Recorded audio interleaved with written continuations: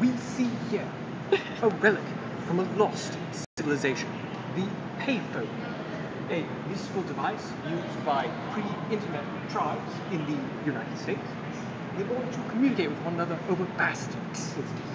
And you will note the large and unnecessarily clunky metal exterior, demonstrating a comparatively advanced level of metalwork possessed by the primitive Americans at the time. And of course, at this point, we're talking about, in all likelihood, the mid to late 20th century, which, as we all know, was one of the most barbaric and primitive times in world history.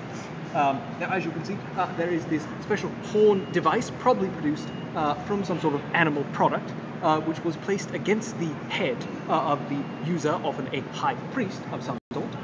It is connected to the main command module here, as you can see, and then currency will be placed in it to appease the gods of the machine in order to allow a point-to-point communication. Now, of course, as we're all aware, and as modern science has demonstrated, these, of course, do not work.